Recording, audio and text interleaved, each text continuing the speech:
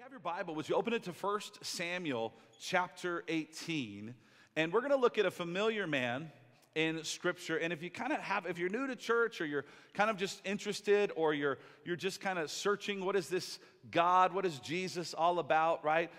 We could say, like, maybe spiritually you're just kind of unresolved in wherever you may be in your faith.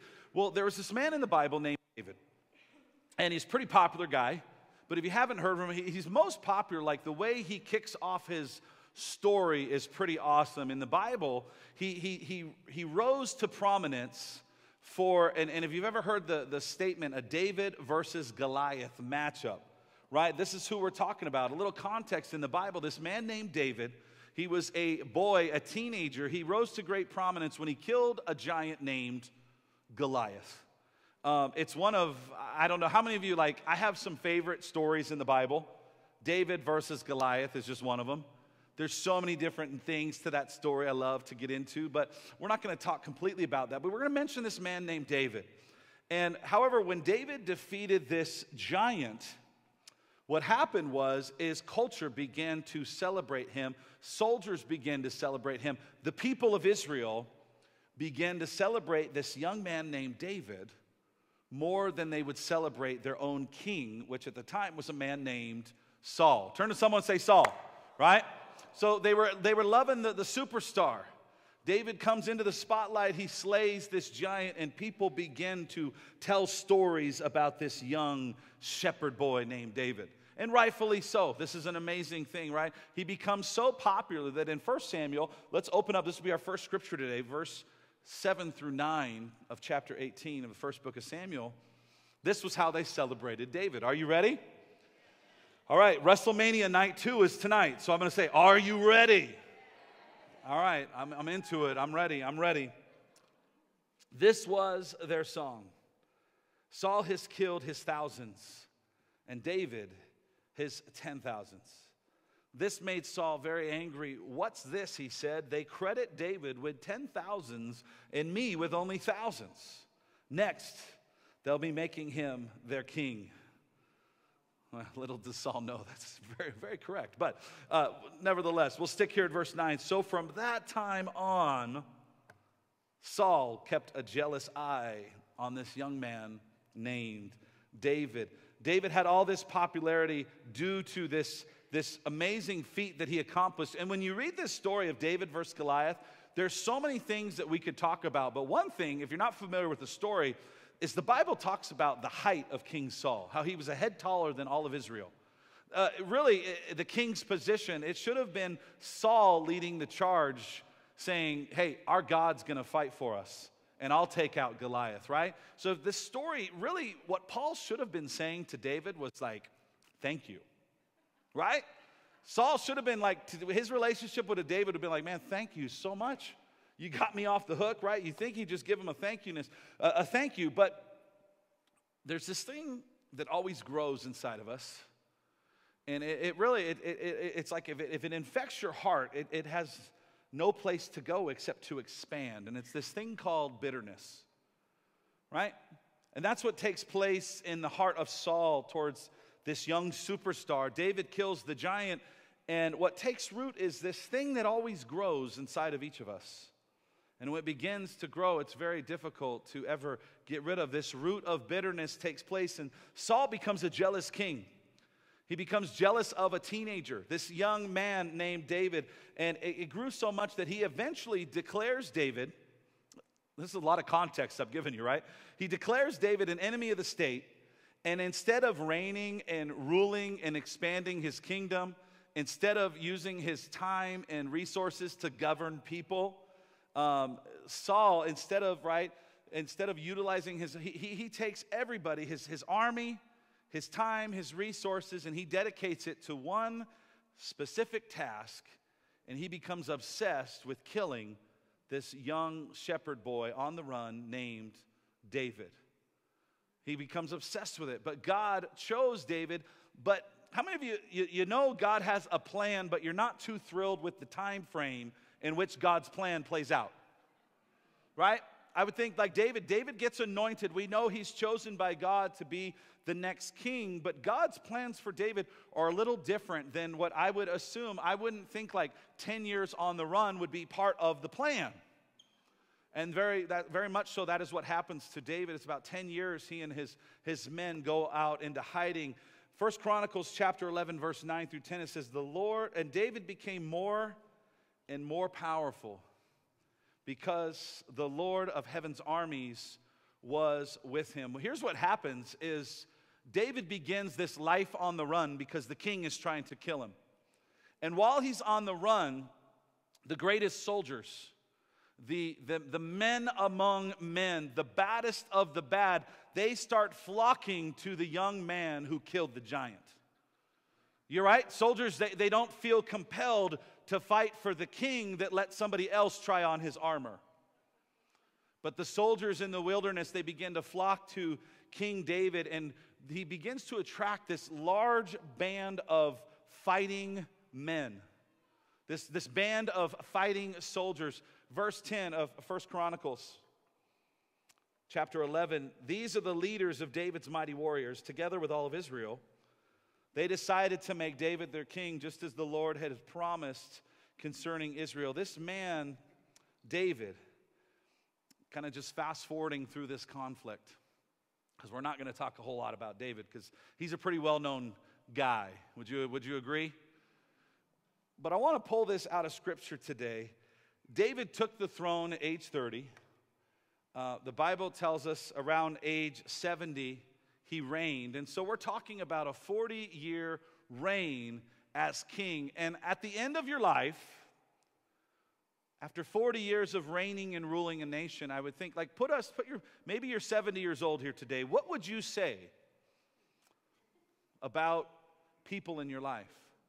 What would you say about people who helped you along the way? Who would you point out? Who are some superstars you would look to? And so what happens at the end of David's life, the historians begin to gather around the king, eager to talk about his triumphs, eager to preserve the king's memories, to get all of the history down, right? They didn't use paper back then, but to write down all of the history of this man's amazing reign. And you would think, right? You think David would talk to his historians and he would want to talk about all of his victories, all of his administrative skills. After all, he took tribes and made them into a nation. David is a man that has a great resume to back up, to write about. There's a lot we could write about with King David. He turns these tribes into a powerful nation, and he could have bragged about all of the amazing things he had done. And I think if anybody has a resume to justify some bragging, it would be King David. And instead, here's what happens. Turn your Bible to 2 Samuel chapter 23. Here's what David begins to tell the historians. Here's what he begins to write down. He begins to recall the names of some people he considered to be the real heroes of the kingdom, the real heroes that God surrounded him with. These mighty warriors that God blessed him with, right? And I think if we aren't careful, it's so easy in Scripture to overlook these lives all over the place of significance, even though we don't necessarily remember their names and we don't always recall their actions.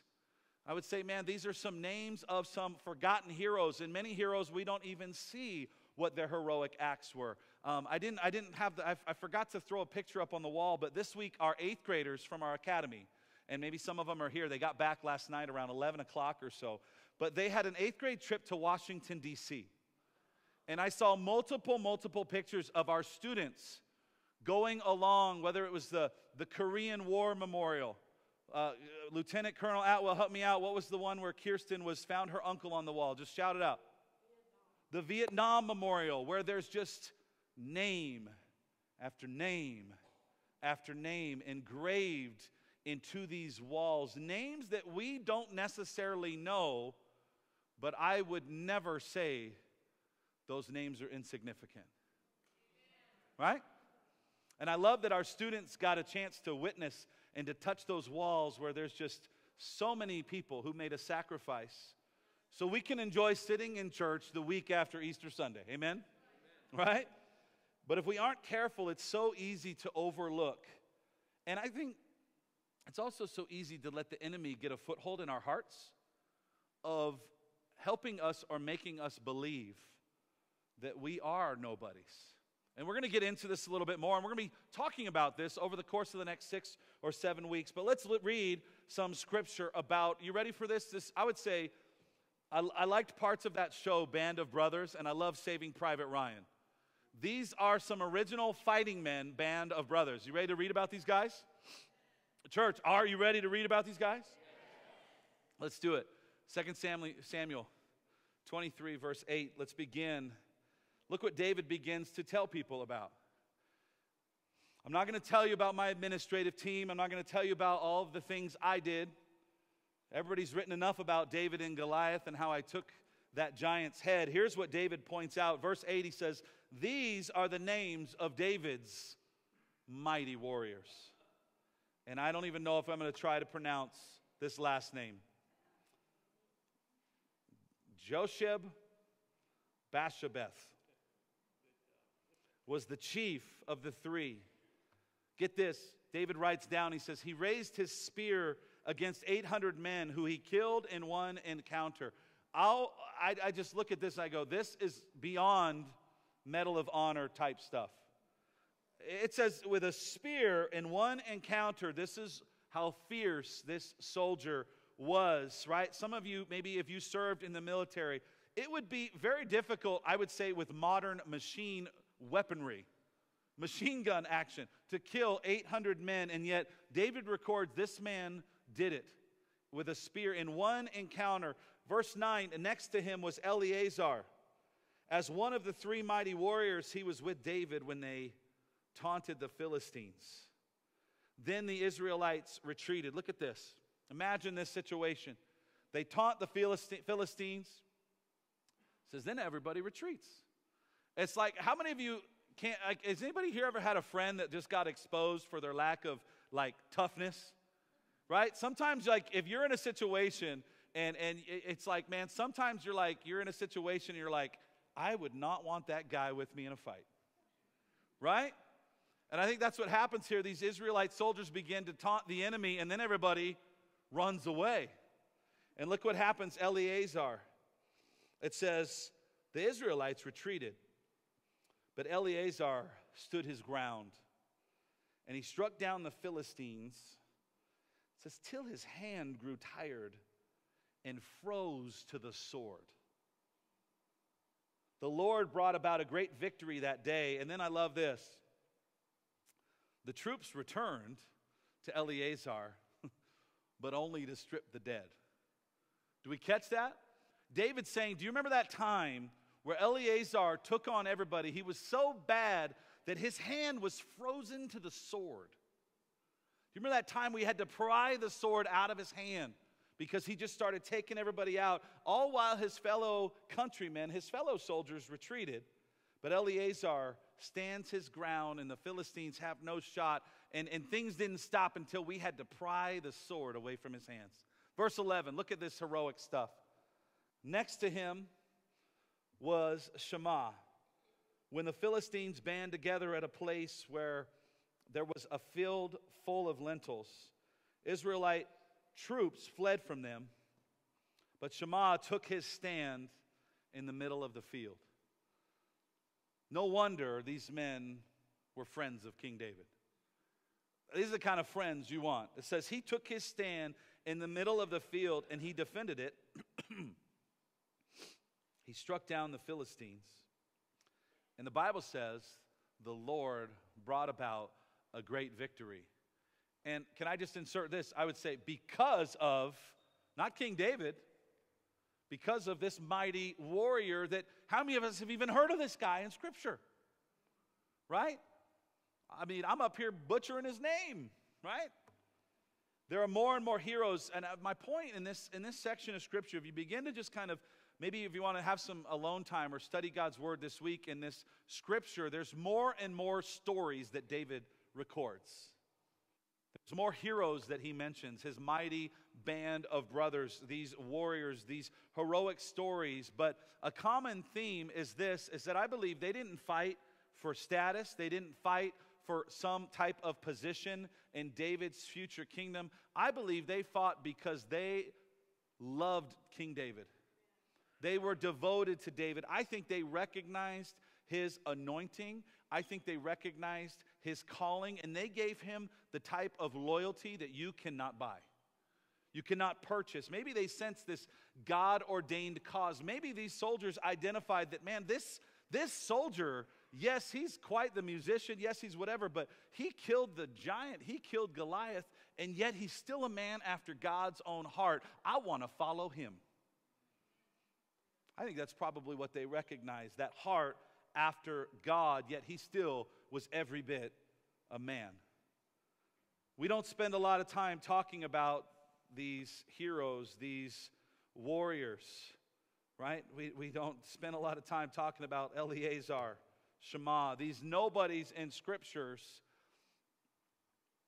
But church, all throughout the Bible, it's littered with names of nobodies, of unknown people that make an amazing impact on their culture, on their world. They make an amazing impact for God's kingdom. Would you write down, I have 4 traits of people of significance on display. And I think I kind of take some of these from the soldiers, some of these just from living, some of these from Scripture. But if you want to be a person of significance today, and I truly believe, like, I remember being in like teachings in college where people would say things like that, and I like wouldn't raise my hand. I'd be like, well, I don't know, right? But we think about it. How many of us here today want to be a Jesus follower of significance? Right? I would hope all of us, right? I would, like, without a doubt, we would raise both hands. God, I want to be a follower of significance. I want to do significant things for your kingdom. Well, here are some traits you and I need to work on. Here are some traits that I believe we need to possess. 4 quick ones. You ready for them? Number 1, I think David's men exude this, a selfless devotion. Like it's like any time on a good teammate. It's what makes for a good, somebody you want to be around, a selfless devotion. David's soldiers were these high-impact contributors.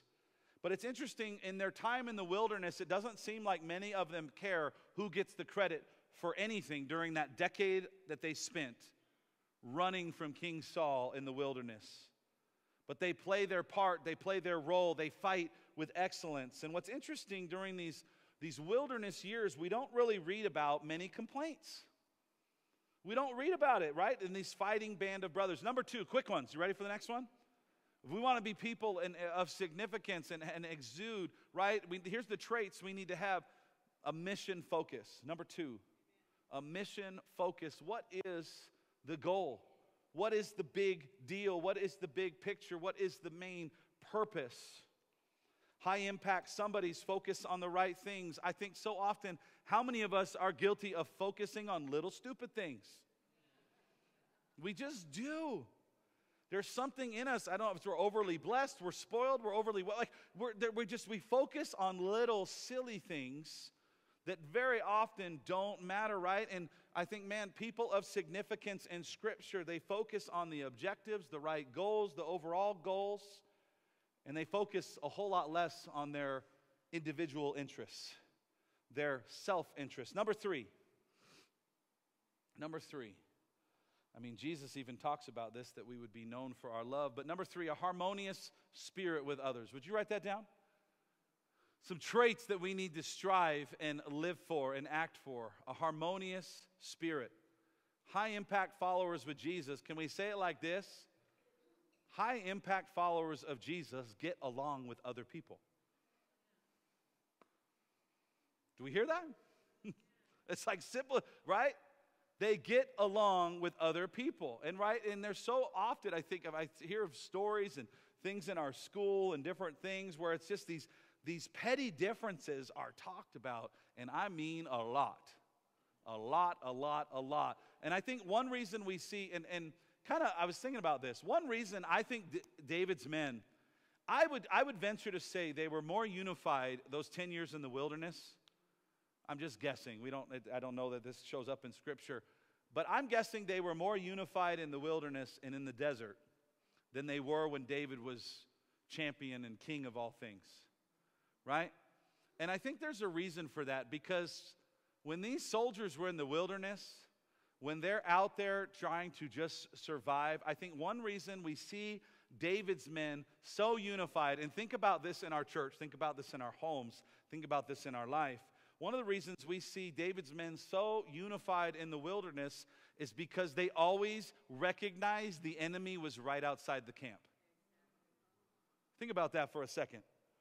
How often do we fail to realize the enemy is prowling around like a roaring lion, looking for those he can what?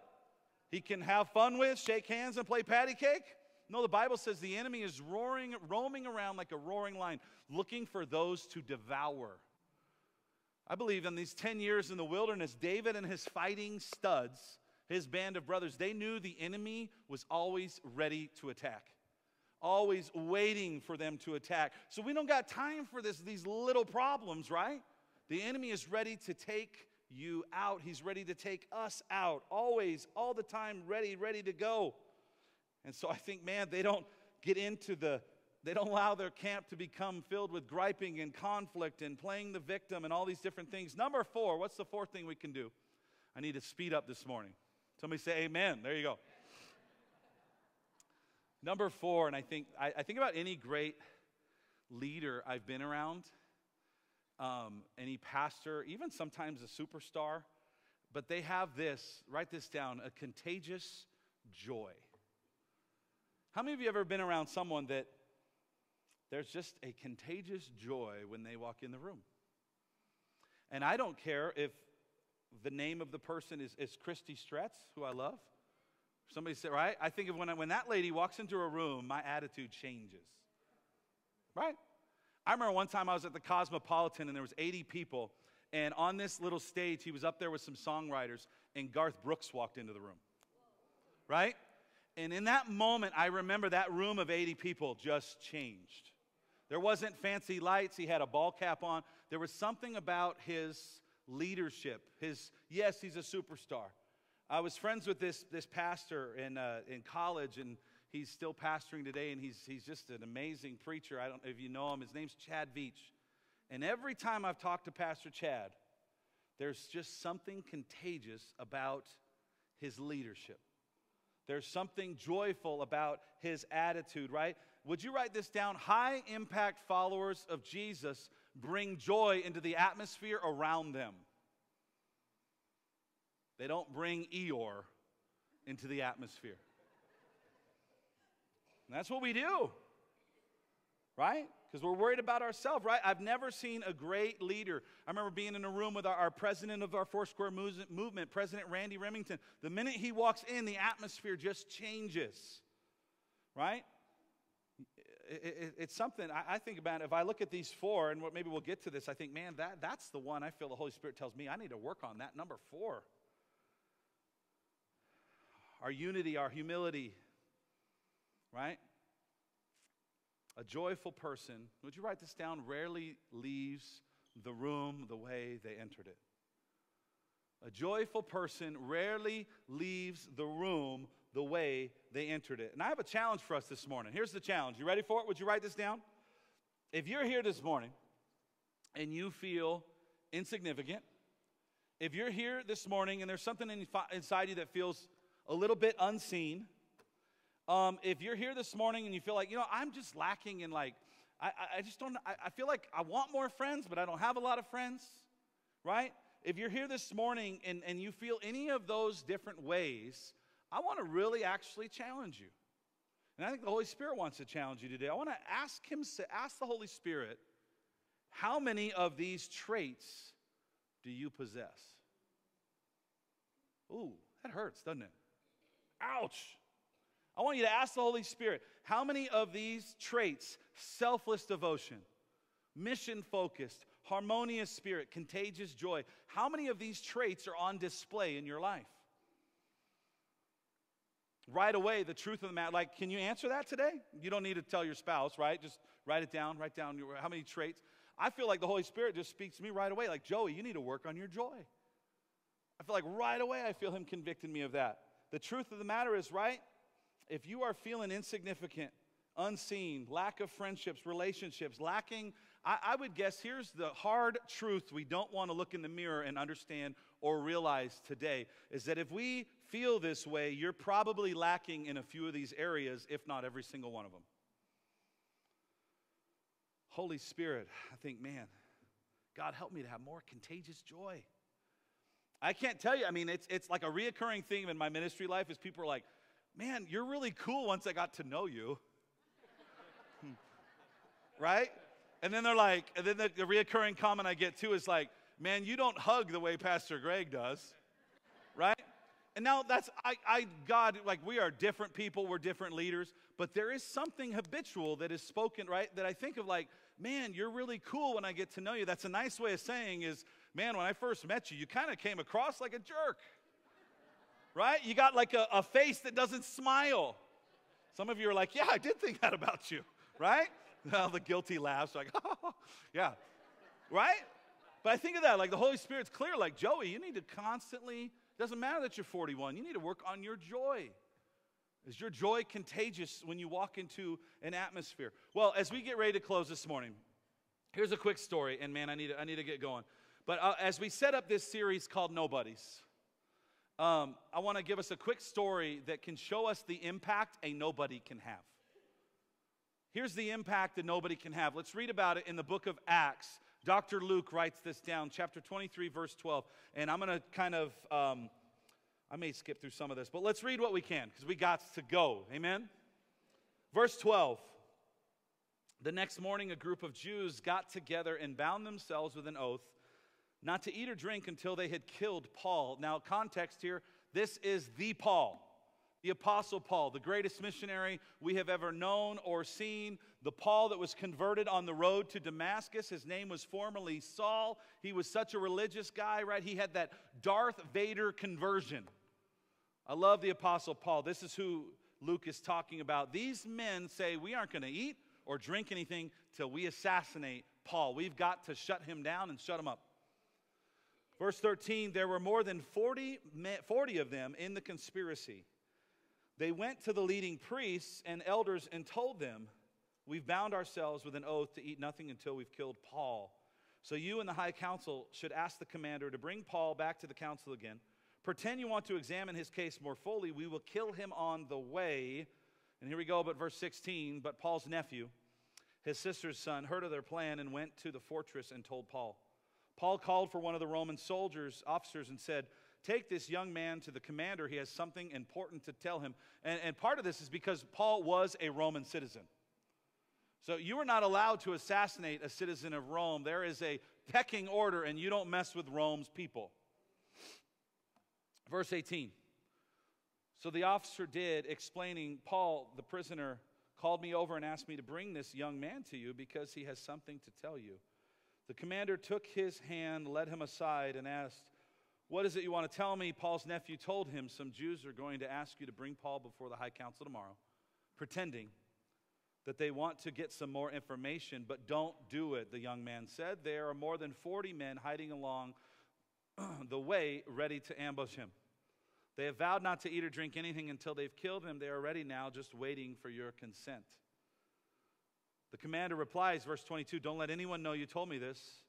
The commander warned the young man. In verse 23, then the commander called two of his officers and ordered, get this, I'm guessing these 40 men backed off real quick. Get 200 soldiers ready. Leave for Caesarea at 9 o'clock tonight. Oh, and you don't just need 200 soldiers. Also take 200 spearmen, 70 mounted troops, and provide horses for Paul to ride and get him safely to Governor Felix. Now, this is one of those stories that we could just simply skip over, right? It is. I know I've read it, and I kind of just didn't think much of it. But Paul lives another day in this season of his life because of this young man, this young nephew. He gives some tips to the Roman commander, and he says, hey, they're out to kill Paul. Church, do we even realize what a hero this nephew is? But you know what stands out to me? Is for some reason, Dr. Luke doesn't even feel it necessary to mention his name. He's known as the nephew. He doesn't even get name dropped in the Bible. He saves Paul's life in the gospel. We never even know his name, church. Amazing. If this nobody didn't take action, right? Think about this. The ministry of Paul could have ended well before letters were written to the Ephesians. Letters were written to the Philippians, the Colossians. No letters to Timothy. No letters to young Titus, right? And I think this is what I want to just kind of put on our hearts over the next few weeks. Church, success in God's kingdom, success in the local church, success in what we call the Great Commission, go into all the world. It depends on faithful people simply being faithful people, even if that means the general public will never know your name. Think about this young man. He was faithful in this small thing. Paul lives to write more letters from prison. These 40 men, these assassins who took this oath to kill him, they didn't get him because of this young hero, and we don't even know his name. The public never knows his name. And I think even in church, there is a natural tendency, isn't there? There's a natural tendency to be like, well, I go to Greg Massanari's church. I go to Judd Wilhite's church. There's this natural tendency we have where it's like we platform popular people. We just do. I go to Benny Perez's church. I've had many, right? And there's something in us. It's like and it's celebrated by performance, whatever. Knocking. I love the amount of YouTube sermons we can go listen to. But there's something in us that, man, even though we're worshiping and singing about the name of Jesus, even though we're teaching about the name of Jesus, there's something in us that gives attention and focus way too much to people. There's something in us that gives praise, like it's like public praise stays with people, and it's too much. And I would say it doesn't mean we just stop preaching. Doesn't mean we stop being a worship team or whatever it is. But we always need to be cautious of, God, what do you want your church family to be about? God, what do you want church to be about? Would you write this down as we close this morning? I think church needs to be about a gathering of nobodies coming together to celebrate and worship the only real, true somebody. Amen? Right? It needs to be like a sense of humble nobodies gathering together with one purpose in mind, and that is just lifting up, celebrating, speaking, doing what we're doing today, just talking about the only real somebody whose name is Jesus. We celebrated him last week. The head of the church, the King of Kings, the creator of everything, the one who we celebrated because the Bible says, yes, he died, but he crossed over from death to life, right? We could say Jesus, the only one who came back, the one who's now seated at the right hand of the throne of the Father. That is who we gather. That's what the church, that's like the simplest thing that we need to be about, because Jesus is the only one who was perfect. Jesus is the only one who has so much mercy. He's just. He's the holiest of holy somebodies. But here's what I kind of can't help but think about as we close. If the only real somebody died for nobodies like us, what does that make us? Think about that. Like, there is that sense we need to have that humility, recognizing, you know what, I am in the grand scheme of this gigantic world, like my life is like a dust. It's just a glance. I'm old all of a sudden. I am a nobody, but there is also comfort in realizing God sent his son to the cross for nobodies like you and like me. And he died for nobodies like us. And because the only somebody died for nobodies, what does that make us? It shows us God's estimation and value of you and me. Whether we want to admit it or not, God's estimation and value of us. He decided to sacrifice the only real somebody. And I would say like this, church, that makes us very significant. And that makes our role very significant. And that makes our assignment very significant. So the question as we close is, what are you going to do with this significant role or assignment that God has given us to play? Amen? Let's bow our heads. Let's pray this morning. Heavenly Father, we thank you for this time in your house. God, I thank you for those that are here today. God, thank you for those that are watching online today. Holy Spirit, we ask that you would just speak into our situation. I believe you already have been. Help us realize an area of our lives where, Holy Spirit, help us realize an area where maybe we've been feeling insignificant. Maybe we've been feeling unseen. And while there is some truth to that to a degree, each of us are in some ways insignificant, but you sent Jesus for us, showing our value, showing our worth, showing our very significance. God, your Son has made us significant. And so, God, in a world where people, God, each of us are guilty from time to time of wanting to make a name for ourselves, wanting to make our own name great. But Holy Spirit, help us to lift up the name above all names. Lord, help us to fight the urge to make idols out of people, out of positions, out of bosses, out of stars, out of spot, whatever it is. God, help us to fight that urge. Lord, help us to live by the truth that you declare in your word, encouraging people, being active in the gifts you've just bestowed, you've given, you've blessed us with. Maybe you're here today just running through life thinking your time doesn't really matter. But I just want, as with our heads bowed and our eyes closed, we're going to pray and say amen in just a minute. But I just want to tell you and encourage you that one conversation you might have today with somebody matters. That one conversation that is an interruption this week that you have with somebody, church, it matters. Paul was able to continue on in ministry because this young nephew, we don't even know his name, he spoke up and he said, hey, there's 40 people out to get him. So I just want to tell you, your conversations matter. That one word of encouragement that you might need to text somebody right now. Maybe there's somebody here, you're like, you need to encourage someone with a text message right in the middle of this prayer. Heck, I'd give you permission to do it. You could lift your eyes, pull out your phone, and just start texting somebody if the Holy Spirit gives you a name, right? But I want to tell you, your encouragement into somebody's life matters. That one lunch that you take someone out to, that lunch you bought matters. That tank of gas or fuel that you bless somebody with, that lady with, it matters. Those acts, the church is full of people who really do a lot of serving in secret.